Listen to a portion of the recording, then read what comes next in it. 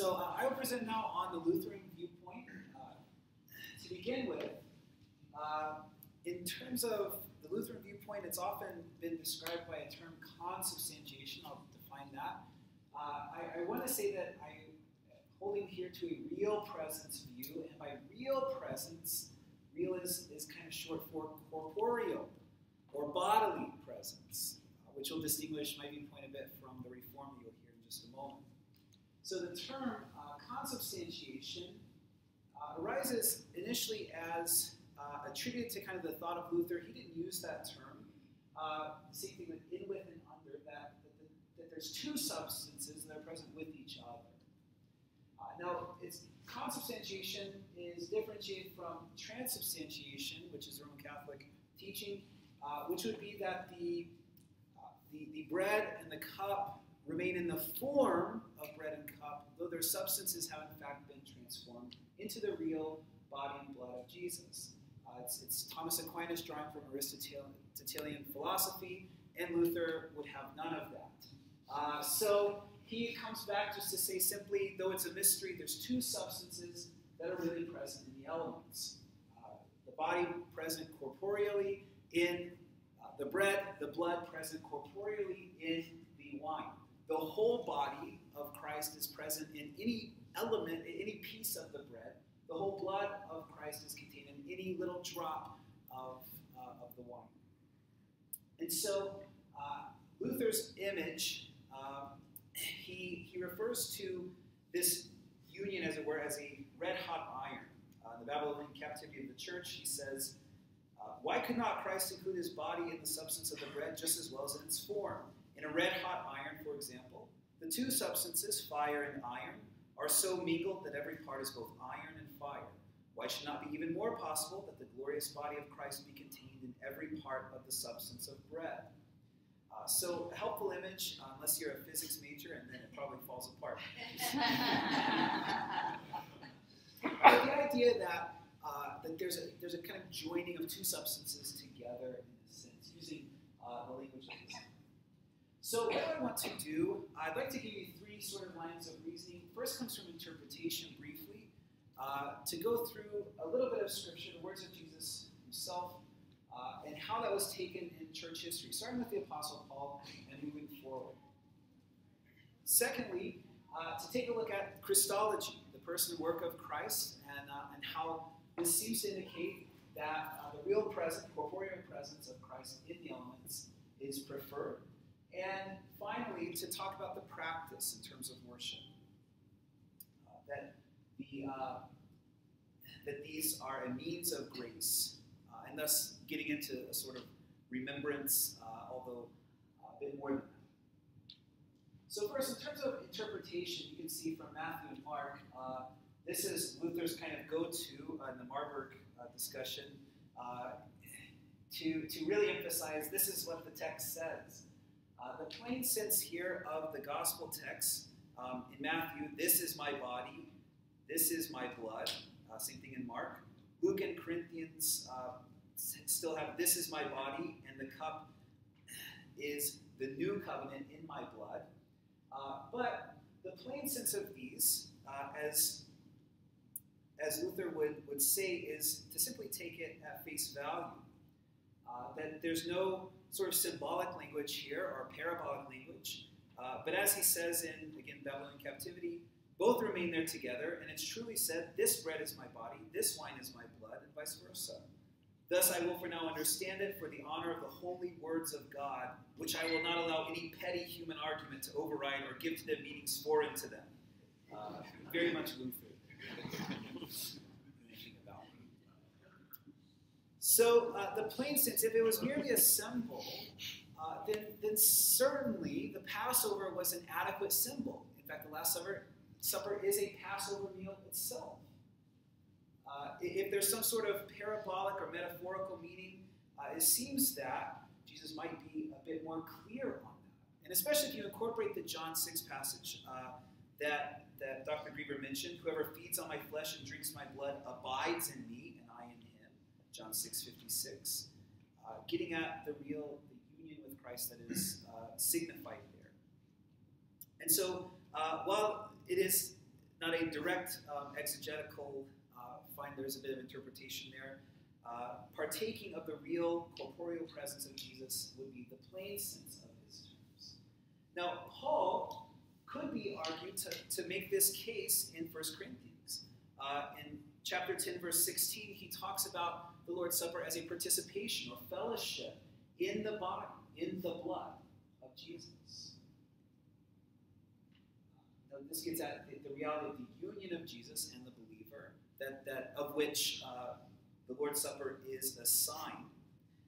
He also, as he talks about the warning against judgment, he says, if you eat without discerning the body, or as BDAC, the Greek English lexicon, translates this word, diakrino, recognize. So to say, Paul is arguing here for the judgment is coming because they do not recognize the body present in the elements. It's not discerned there.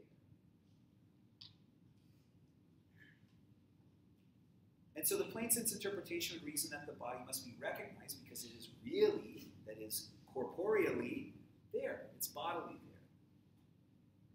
The corporeal presence of Christ in the elements is also the view as you look through church fathers. So Justin Martyr, we call this food the Eucharist. No one's allowed to partake of it except him who believes that our teachings are true and has been cleansed in the bath for forgiveness of his sins and for his regeneration, who lives as Christ commanded. Not as common bread or as common drink do we receive these, but just as through the word of God, Jesus Christ our Savior became incarnate and took on flesh and blood for our salvation. So we've been taught the food over which thanks has been given by the power of his word, and which nurtures our flesh and blood by assimilation, is both the flesh and blood of that incarnate Jesus. An emphasis on the incarnation, the physicality, the carning of it. We move on a bit.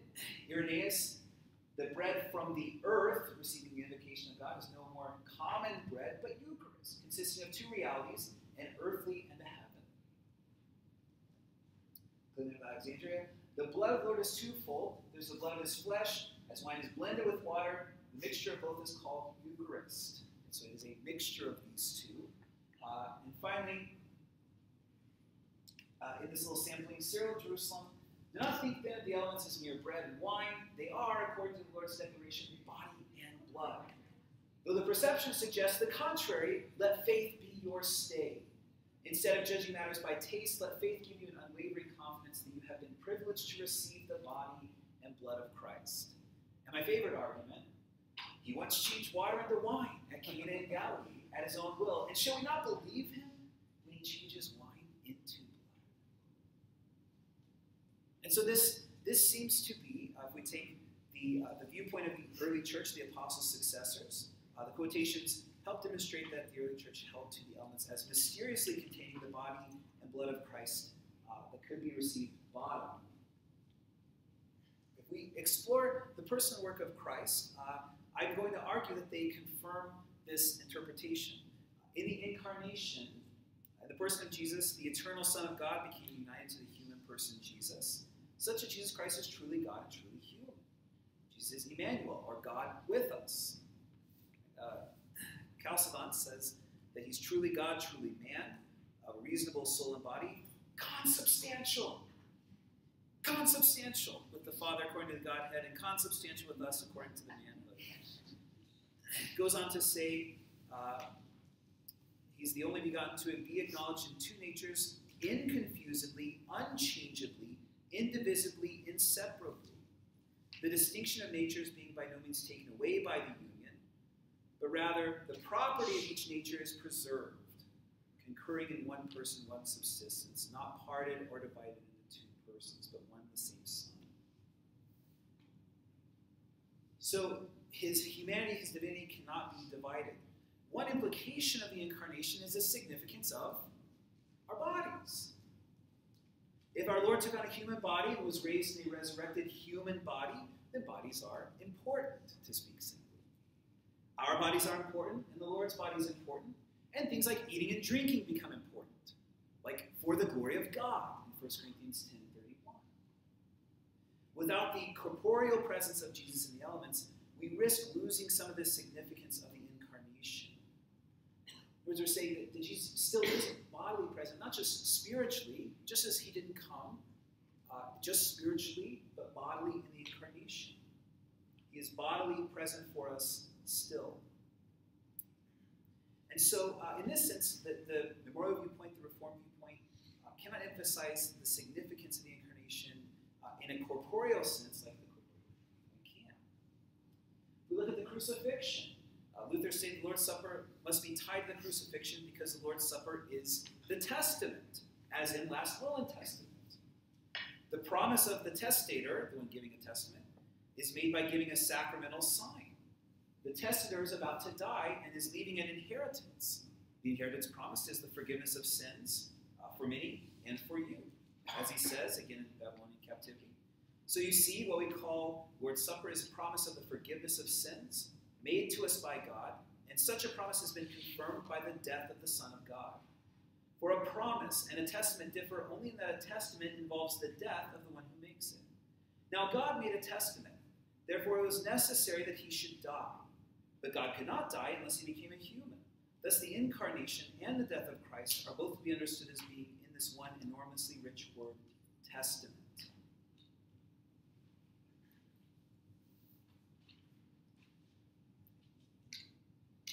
Finally, the resurrection, and I think this is where the major challenge of the corporeal viewpoint comes in. How is Jesus' human body and blood present in bread and wine? The answer lies in Jesus' resurrected body. In Jesus' resurrected body, he is seemingly not restricted by time and space as our human bodies are. For example, John 20, verse 19. On the evening of that day, the first day of the week, the doors being locked where the disciples were for fear of the Jews, Jesus came and stood among them. He's there. John 20, verse 26, again, with Thomas this time. Although the doors were locked, Jesus came and stood among them. Luke 24, on the road to Emmaus. While they were talking, discussing together, Jesus himself drew near and went with them. But their eyes were kept from recognizing them. From recognizing him, excuse me. While he was at the table with them, after he's explained the scriptures to them, he took the bread and blessed and broke it and gave it to them. And their eyes were opened and they recognized him and he vanished from their sight. Interesting enough, he can vanish. Our human bodies can't vanish. Although some of you on test days wish that they could. But Jesus' resurrected body could vanish. Now also, notice that they recognized Jesus when he broke the bread, and then he is no longer visibly present with them. At the end of that story, it says they went and told what happened on the road and how he was known to them in the breaking of the bread. And I think that's a powerful story if you interpret it in such a way as being a sort of model for what the Lord's Supper is. Jesus is known and recognized bodily in his resurrected body. Although a mystery, his resurrected body has taken on thus a type of omnipresence. If I can read briefly from Lutheran on Lord's Supper 5U's book, he says this. While Jesus will eternally possess true human body and soul he assumed in Mary's womb at the Annunciation, we must not straitjacket his unique sacred manhood according to limits encountered in regular human experience. For one thing, his soul and body subsist in a personal or hypostatic union with the eternal Son of God. For another, his humanity enjoys a real communion with his divinity, being as it were a bar of iron in the furnace of Godhead. And third, divine properties or attributes are communicated to Jesus' human nature, including the divine majesty, which enables him as a man to know and have power over all things, and, interestingly, to be present as and where he wills. Though it's a mystery, he is present bodily in bread and in the cup. So therefore, how do we enter into worship? To enter into the mystery of the Lord's Supper, we worship by the Word.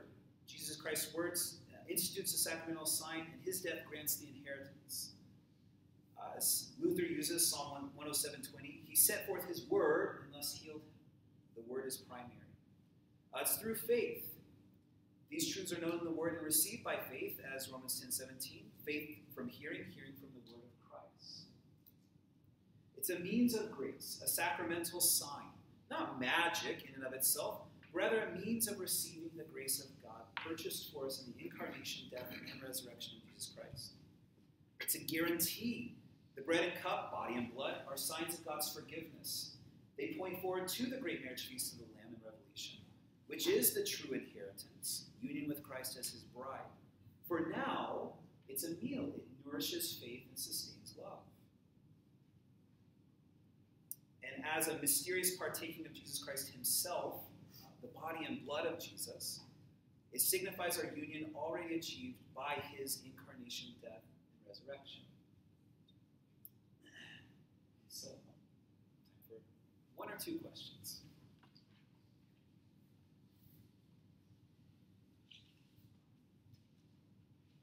Yes?